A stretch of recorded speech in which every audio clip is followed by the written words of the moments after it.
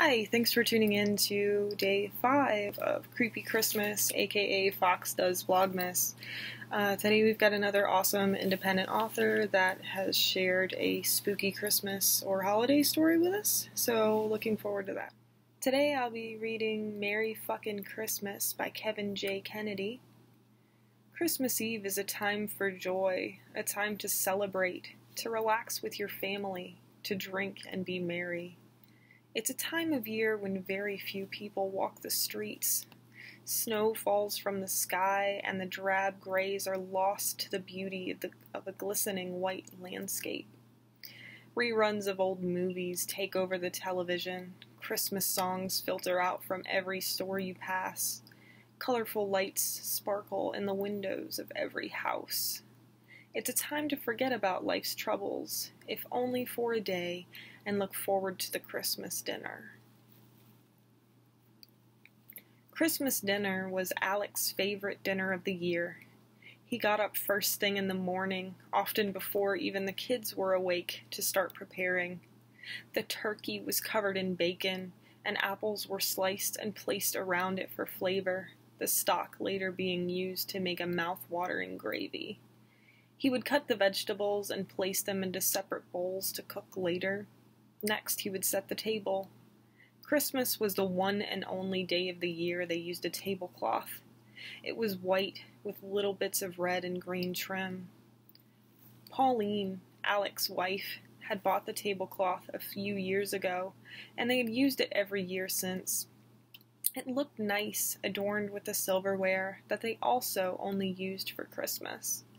The family wasn't religious, but Christmas wasn't really a religious holiday anymore. The retail chains owned Christmas now.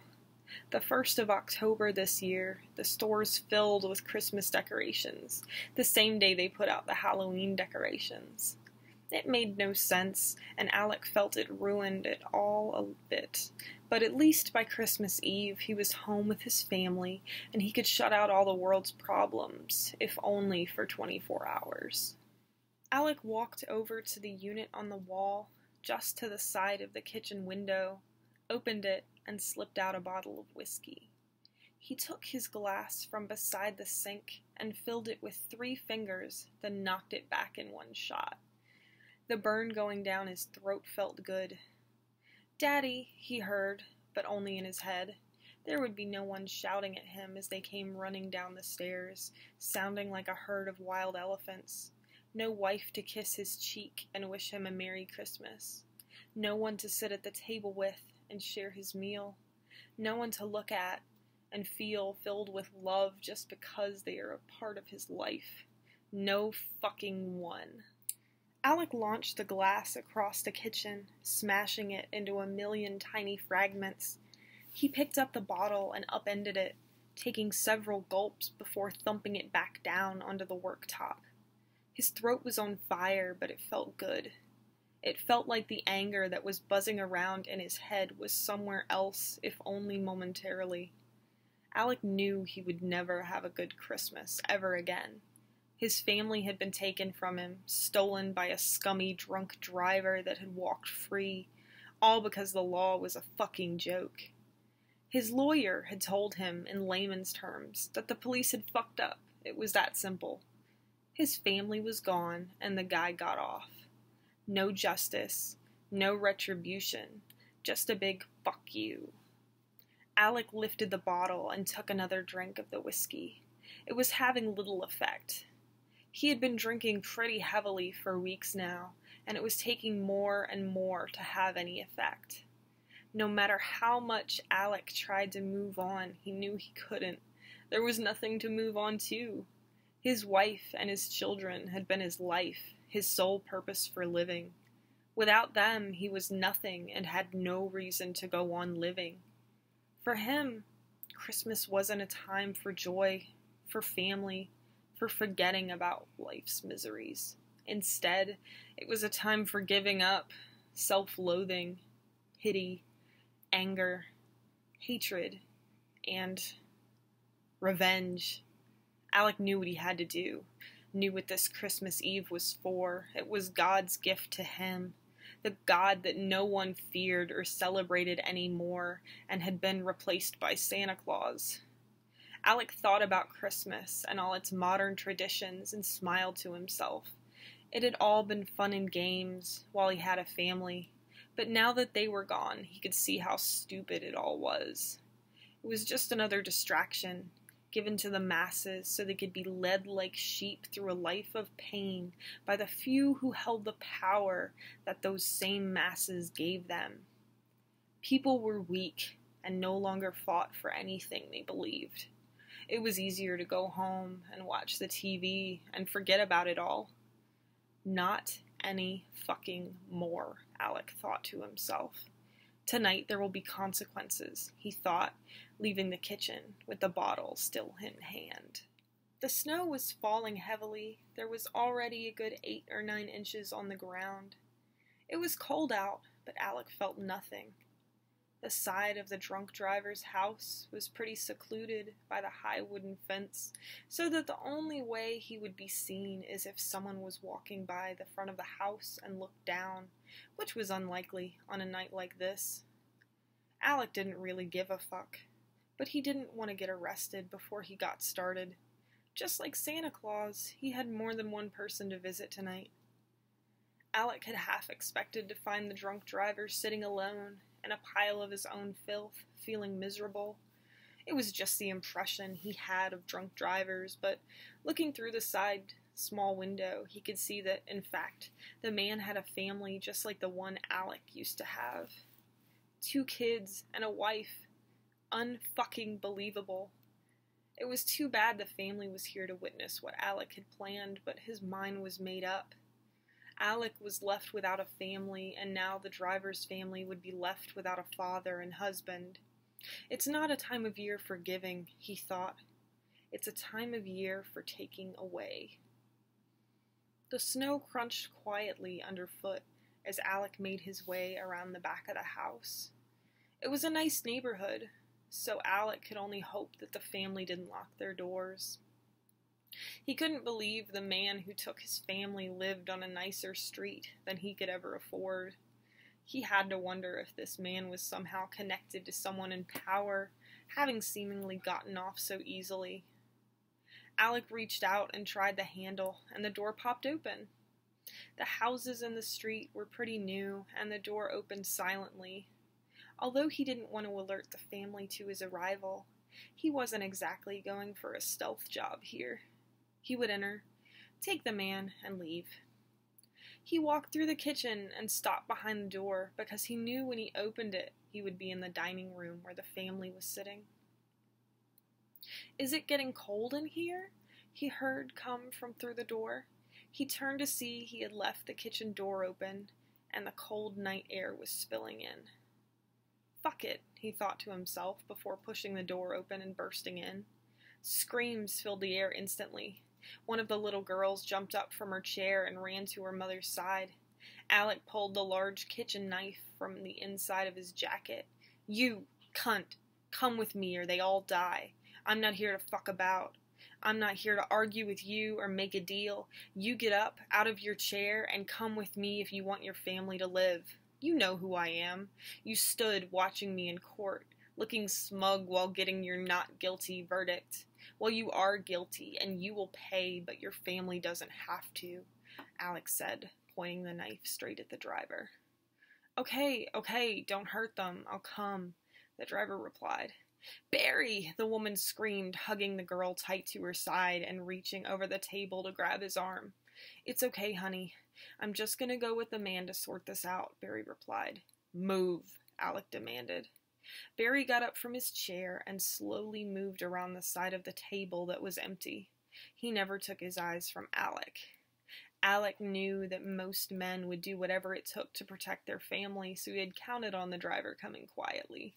Alec kept the knife pointed at him as he passed into the kitchen, then followed him out without looking back at the family. Scaring the 2 girls was a sad, unintentional consequence of today's events, and Alec knew they would always remember the bad man who took their father away. But really, what choice did he have when it was their father that had caused all of this? And Alec would cede to it. Barry had to pay. 4 hours later. Alec pulled his Jeep into his driveway, groans coming from the back seat as he did. The snow was still coming down heavily, which had been a godsend in keeping his actions discreet throughout the evening. The roads were empty, and no one was walking anywhere at this late hour. It was almost approaching midnight. The kiddies would be wrapped up in their beds to allow Santa to do his rounds, and the parents would be trying to squeeze in some much-needed rest before the big day.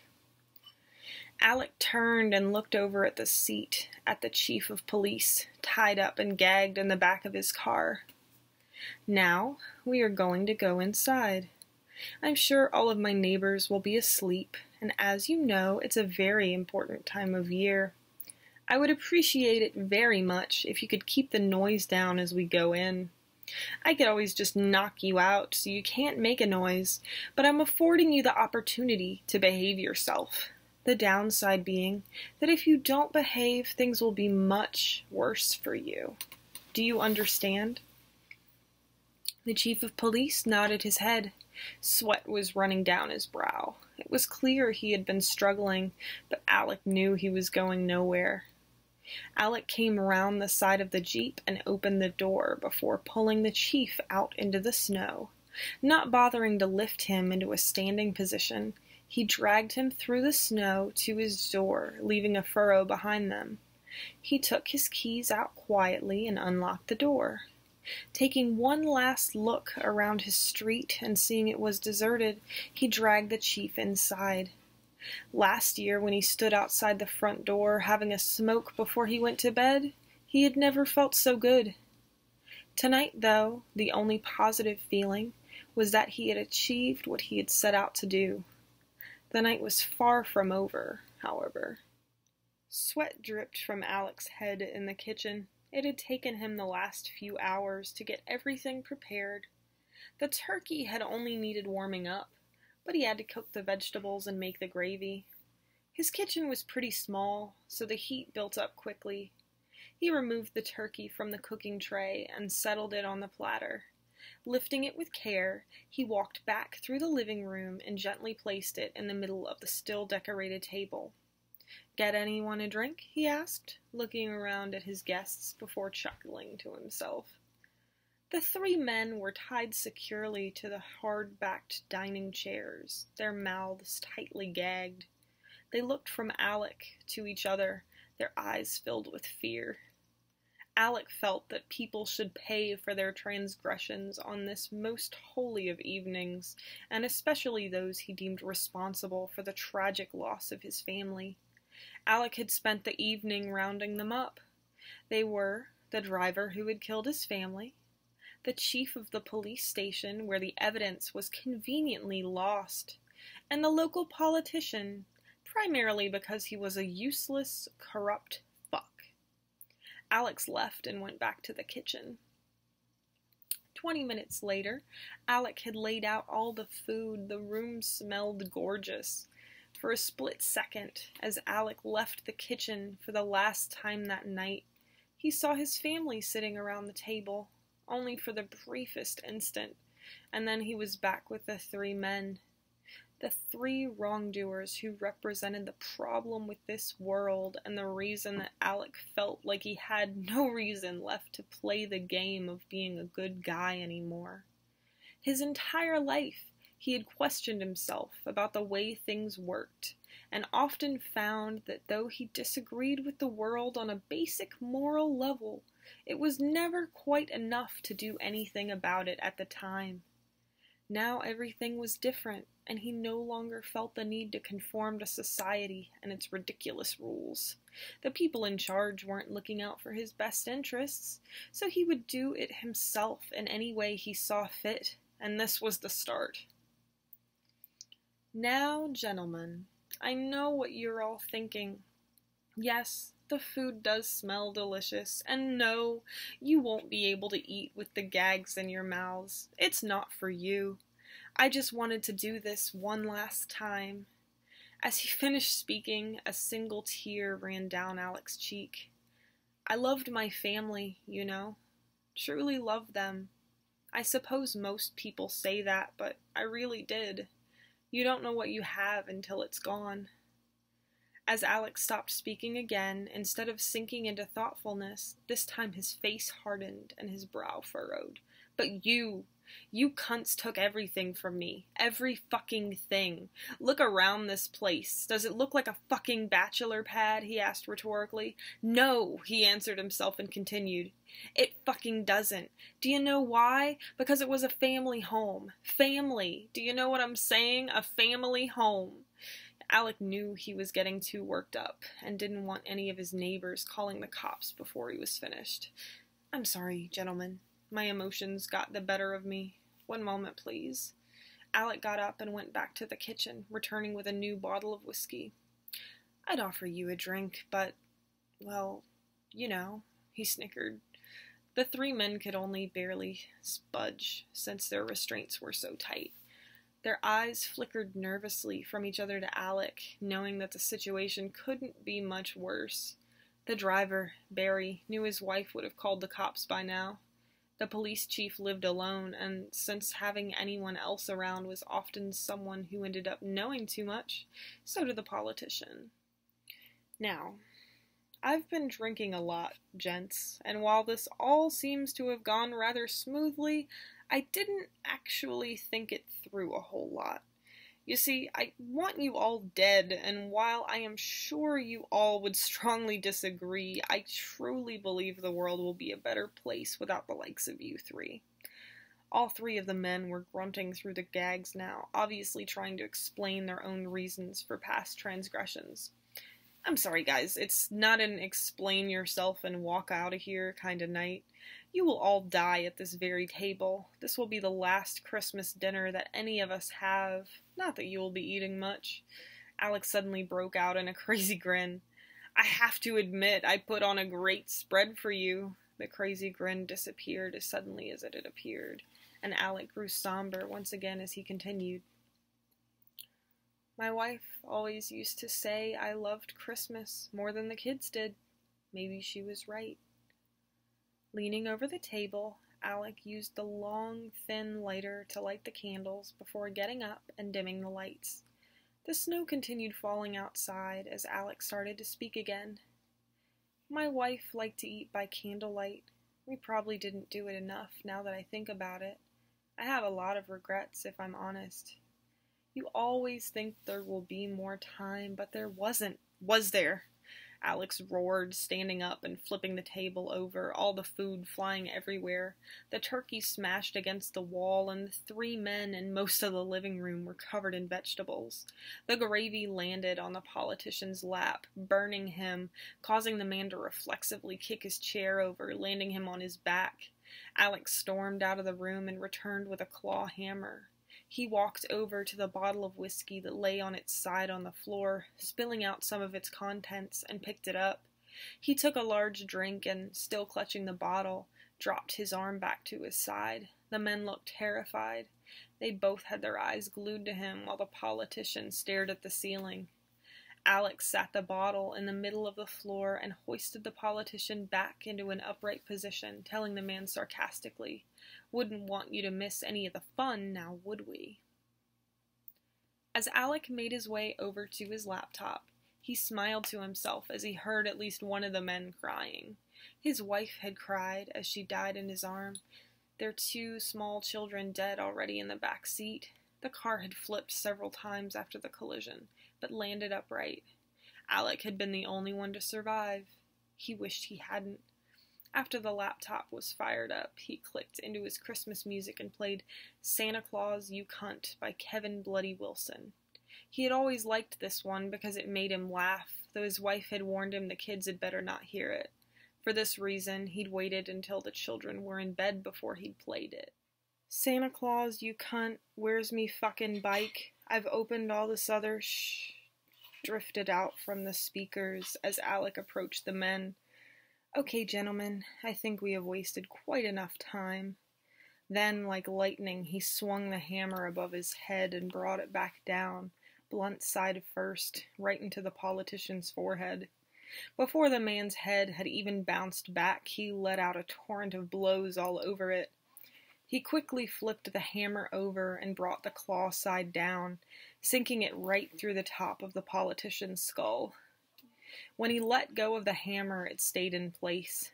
Blood started to run down the length of the handle and drip onto the carpet as the room filled with the scent of piss and shit. He looked at the mess of the skull. For the first time, he realized the two other men were screaming through their gags. Everything had gone silent while he worked. He realized he didn't even hear the music that had been playing. He admired his work for another few seconds and returned to the laptop to restart the song. Santa Claus, You Cunt, Where's Me Fuckin' started to play again. You know, I think as the years pass by, the world becomes a worse place. We move forward with technology and medicine and various other things, but none of it's real. We're just mice in a cage. I've decided to get off the wheel now, guys, which means you are both pretty fucked. I'm sure you will now realize I am serious. I want you to think about this question. Why shouldn't someone kill a policeman? He asked, staring at the police chief. Because you've spent a few months at police college? Because you're supposed to uphold the law? You are a bunch of corrupt, drug-taking pussies, a force filled with bully victims turned bully that looked the other way when they are needed. A joke. Alex stopped his rant and walked over to the bottle of whiskey, lifted it and took 2 good swigs, then turned his attention to the other man. And you, he roared, a fucking drunk driver who takes the lives of others because he is too much of a pussy to control his addiction. A man who has a family, though he has no care or consideration for others and their families. No, I don't accept that either of you have a place on this earth. Alec glanced at the clock. It's Christmas Day, you know. I should be getting up in a few hours to start making a lovely dinner for my family, but instead I made one for you cunts, the people who took them. Not quite as pleasing, I have to say. So, who's next? Both men started trying to plead through their gags, shaking their heads from side to side and nearly spilling their chairs over onto the floor. Silent Night had clicked onto the laptop, and Alec laughed. It would be a silent night if it wasn't for you two, he said, grinning and looking between the two men. What? That's fucking funny. As he said it, he stepped out into the side and swung the biggest punch he had ever swung in his life. When his arm hit the cop in the side of the head, it felt like he had shattered every bone in his hand. The cop's lights went out, and the chair flew onto its side onto the carpet. Motherfucker! Alex raged, rubbing the hand that punched the cop with his other hand. Oh, that felt good. Alec now had a manic look in his eyes. He had drunk well over a bottle of whiskey today, and for the first time all day he was starting to feel drunk. Let's wake him up. I've always heard people calling the cops pigs or bacon. Let's see, shall we? And with that, Alec left for the kitchen. He came back shortly after, still smiling. Barry thought Alec had truly lost it now. Earlier, when Alec broke into Barry's house and kidnapped him, Alec had looked okay at that point. Now he looked deranged, wild-eyed, his eyes constantly flicking from side to side, unable to settle. He marched across the living room and started dragging the unconscious cop across the floor. He yanked him upright before pulling him through the doorway. There were a few seconds of silence, then an ear-splitting scream, followed shortly after by the smell of charred flesh. Barry figured that Alec had pressed the police officer's face to the stove. There was no other explanation for what he was hearing and smelling. The cop's hands were tied by his sides, and they hadn't been in the kitchen long enough for Alec to untie him. Barry knew he was going to die here tonight. He thought about his family and hoped they would be okay without him. He had had a drinking problem for a long time, and any mistakes he'd made, his wife did her best to cover for him, and his kids loved him. He couldn't deny that he was guilty for the death of this man's family, but he didn't want to die, just like he hadn't wanted to go to prison. Money sorted most things out, but he doubted he could buy his way out of this one. Still, he hoped he would have enough time to try. The screams coming from the other room continued. Surely the neighbors must have heard that, Barry thought to himself. Someone must have called the police. As Barry thought about rescue, Alec appeared in the doorway again, dragging the dead cop with him. The man's face was a mess of burnt tissue, bright red and bubbling with ring shapes imprinted on it. A knife was buried in his ear, making too much noise. So he was.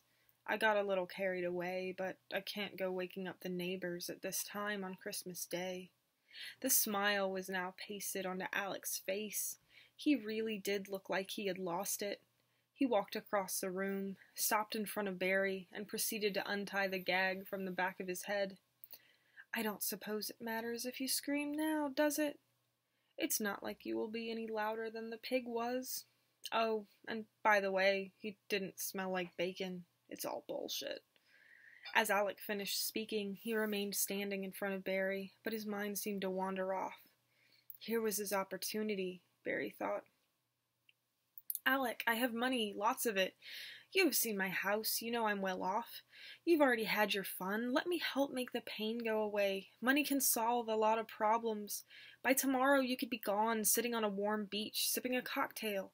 Fuck, you could start a new family with the kind of cash I could give you. As Barry finished his sentence, he knew he had gone too far. He saw the smile slip from Alec's face. Oh, I could start a new family, could I? Set me up a new life, make me happy. Is that what you think you will do? How about this? I'll make you a deal. I'll untie you and let you walk out of here free if you can do one thing for me. Give me my family back. Not a new one. The one I had before I crossed paths with you. Can you do that? Can you give me my fucking family back, Barry? Barry didn't know what to say to save his life. No amount of pleading or begging or any type of bribe would sway this man. You're not going to hurt my family, are you? Was the only thing he could ask, as he resigned himself to his fate. No, Barry, I'm not. I'm not really a bad guy, truth be told. I doubt that sounds realistic to you under the current circumstances, but I don't really give a fuck.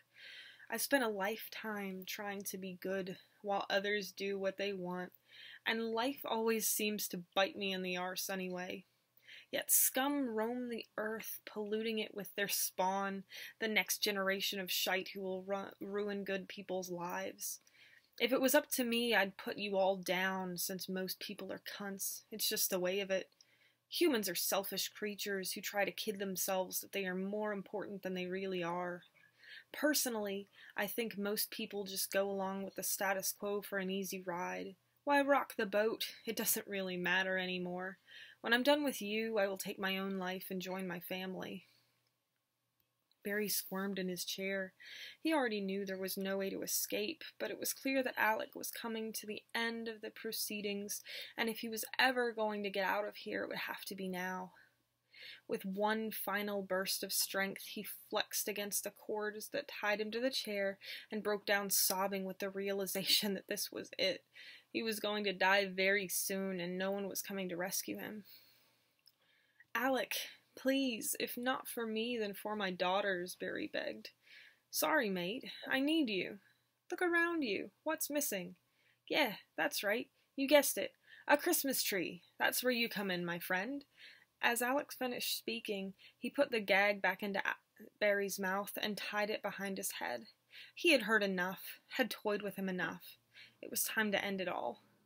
Alec marched back into the kitchen and reappeared almost immediately, dragging a large cardboard box with tree decorations scribbled on the side, and left it sitting next to Barry. It looks like you will need to step in as our Christmas tree, mate. Alex made his way over to the laptop, and after a minute, Rockin' Around the Christmas Tree started to play from the speakers. Alex smiled as it drowned out the sound of Barry sobbing through his gag. As far as Alec could tell, at least he had stopped trying to beg for his miserable life. Alec leaned down into the box, grabbing a long red piece of tinsel, and started to wrap it around Barry, working from his feet up. The tinsel still had little tabs of tape stuck to it from last year. There wasn't much glue left on it, but enough that it hung around him as it would a tree. He leaned back in and this time grabbed a long green piece and repeated the procedure. Alex stepped back and took a look at Barry. Sitting in the chair, he was wider at the bottom, with his knees sticking out and thinner at the top. Alex thought it looked pretty good, if a little sparse. He grabbed one more piece, silver this time, and again wrapped it around his new Christmas tree. His wife had always liked baubles, and while he wasn't a fan, he believed you should keep the wife happy, so they'd always had them. For a split second, Alec toyed with the idea of nailing them to his victim, but he doubted Barry would last long enough. He grabbed a roll of tape that still lay in the box and started biting off little strips. When he had about 20, he started taping the baubles all over Barry. Some seemed to have trouble sticking, so Alex was a little over-excessive with the tape. When he was done with the baubles, he reached into the box and grabbed a can of spray snow. "This is the part my kids used to love doing," he remarked to Barry as he began to cover him with the stuff. There was a little hitch in his voice as he said it. Once he had finished, he disappeared into the kitchen again and came back with a box of Christmas lights. "Thought I'd forgotten, didn't you?" he asked, knowing there would be no answer. "Normally we use the same old lights, but who can be bothered untangling them all? It's not like I need to watch my money carefully now, anyway." Alec ripped the box open, tossed it aside, and started to wrap them around Barry. The spray snow seemed to have gotten into Barry's eyes because it didn't look like he could see very well anymore. Alec was a little disappointed that Barry wouldn't see how good he looked. Alec walked over to the wall and plugged the lights in, then flipped the switch so they would flicker and change color. He stood back, admiring his work. He had done a good job, but it needed one last touch. He went to the box again and retrieved the Christmas star that he had jammed down onto a tent spike so it would work. He stepped up and in front of Barry, raised it high above his head, and slammed it down, double-handed with all the force he could muster. The peg pierced Barry's skull and sank in, his body going into such spasms Alec had to grab the chair to keep it from tipping over. Barry died quickly, and Alec again stepped back to admire his work. His tree looked much better with the star, and though it did hang to one side, the star had always been too heavy and caused the tops of their trees to hang sideways. Blood was running from the peg down Barry's face, but as it was red, it didn't look too out of place with the decorations wrapped around him. Alec stood in front of Barry for a few minutes, not really paying attention to his creation, his mind just wandering through previous Christmases with his family. The sirens coming from somewhere not too far in the distance was what snapped Alec back to reality. With no more than an accepting nod, Alec went back into the kitchen and returned carrying his nail gun. He sat in the chair facing his new tree and pulled out a picture of Pauline, Sarah, and Sammy that had been taken a few days before he lost them. He sat looking at it, nail gun hanging at his side. He could hear the sirens getting closer as a tear dripped onto the photo. "I'm sorry I couldn't save you," he whispered sadly. Alec raised the nail gun so that it was pointing upwards, then placed it under his chin, and clenching the picture tightly, his finger began to push against the trigger, when he suddenly felt someone touch his shoulder. Whipping around quickly and finding no one there, he then heard his wife's voice saying, "No, Alec, not yet. There are other bad men to punish. Go. Go now before they get here. Your job isn't done yet." "Pauline, baby," he responded tearfully, but she was gone and he knew it. Wasting no time, Alec was up and out of his chair, dropping the nail gun next to it. He went straight for the back door and left it wide open as he ran out into a bright Christmas morning. He couldn't get caught just yet. There were more bad men to punish. "Merry fucking Christmas," he said to no one but himself as he disappeared out into the day, thinking that he wouldn't let his wife down this time. Alright, so that ball of intensity was Merry Fucking Christmas by Kevin Kennedy. If you like Kevin's work and would like to find out more or see more details about the book that short story is from, please check out the links in the description. If you are interested in seeing more spooky Christmas tales, please check out the playlist or subscribe so you catch our next episodes. Thanks!